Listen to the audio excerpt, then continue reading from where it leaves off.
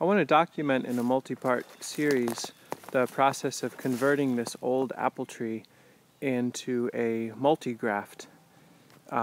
This is a tree, I actually documented it in one of the more recent videos that I did, where I'm talking about pruning apple trees in the late winter and providing brush and tops to focus fertility of rabbits and deer in certain areas. And I alluded to in that video the idea that maybe I want to convert this tree over to multiple cultivar trees. The main reason, a couple reasons being, number one, this tree, over the 10 years of harvesting crops from it, it's not incredibly productive, and it makes an apple that is on the smaller side. It's kind of red, tends to be mealy, not that amazing, and it also fruits relatively early. And I know some people really love early fruiting apples. I personally would prefer to get apples that come later. I like to harvest things when it's colder. I have more time. And so my idea partially is that, and partially the basic form of this tree. It obviously is a well-established tree in the earth here, and it has an interesting trunk pattern that I think would lend itself to translating into a number of different trees. So if I were to pollard this or cut this, 1, 2, 3, 4, 5, 6, I'd have 6 different really potent points on which I can graft. And what I will do, though, I learned this from my good friend Akiva, who runs a nursery down in Spencer, New York, Twisted Tree, that what some people will do is they'll cut these and then they'll cleft graft into the bark with small scion wood.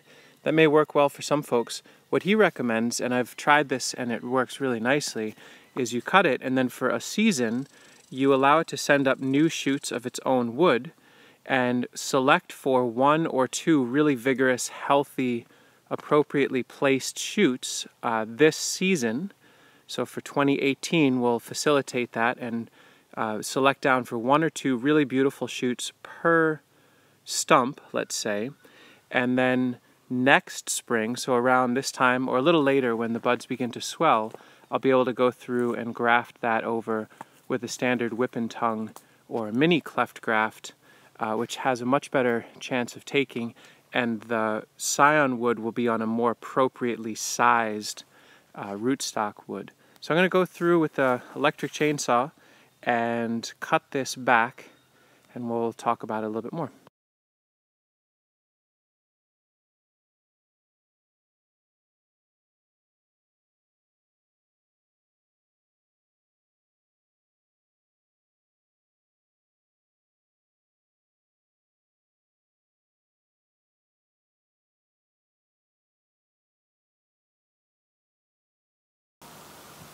I had to pause here on the time lapse because this last stem I kind of have to aim pretty much directly where the camera was. So let me cut that and then we'll talk about it.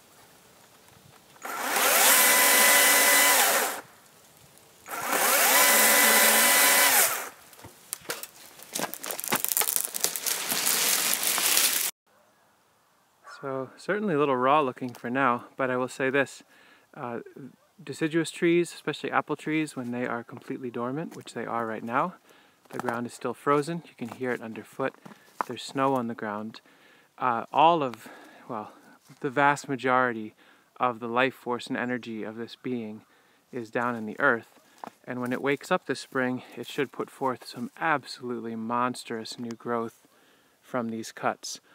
Now, I used a chainsaw, but what I used was a battery-powered electric chainsaw with a very skinny chain. I'm not necessarily promoting these folks. I was able to borrow this for long term, but this is a steal. It's like $500 for this thing. I don't know that I would buy it, but it is pretty amazing. But the important part is the chain on this is very, very thin, and I've got it nice and sharp, and so it leaves a cut that is quite clean. And beyond that, you'll notice every one of my cuts is set in a way where it's pitched away from the center of the tree. So rain can shunt away, snow can melt away, rather than focusing that water and mildew back into the center. And as it resprouts, I'm going to thin out material that sprouts on the interior to keep it nice and open. We're going to leave it here for now because basically now we let it grow again for this season and focus it a little bit. I'll probably document a bit as I do the initial light management on it throughout this season, and then we certainly will document it when we get it worked over to upwards to 1, 2, 3, 4, 5, 6, 7, 8, 9 separate varieties of apples. The other thing about this now, a couple things. One, I'm going to contact my good friend Liam, who does amazing bowl turning and spoon making and all that, and have him come out with a little lightweight saw and harvest from this as much.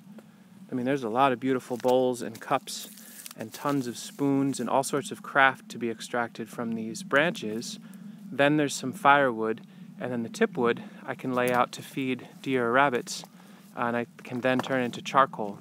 So there's a lot of additional yield coming out of this, not to mention the fact that now there's a massive amount more light available in this glade. So this spring, as this is regrowing, my plan is to come around it, put in companion plants, garlic, lemon balm, anise hyssop, sweet cicely, maybe some Turkish rockets to grow around it as nutrient accumulators, some comfrey, some rhubarb, and create a whole guild around this. And to the north of it, start planting out things like currants and raspberries, gooseberries, thornless blackberries, maybe even a Nanking cherry or two, since now there's all this excess room, or not excess, beautiful nutrient and light available because of this canopy release. So potentially lots of value here. I have an ethical responsibility to take care of this being now that I've really changed its course. But looking at its growth rings, I can see the last 10-15 years have been pretty stagnant growth for it. So hopefully this is really invigorating and a chance for it to become 9 separate trees next year.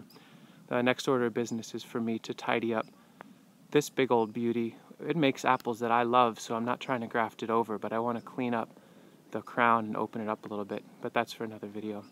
Thank you so much for watching, and look forward to showing you updates as it evolves. Now it's time to clean up this whole craziness and think through what to do with it. Probably the lamest thing I could do is just say, send it all in a chipper. There's a lot of good figuring to be done here.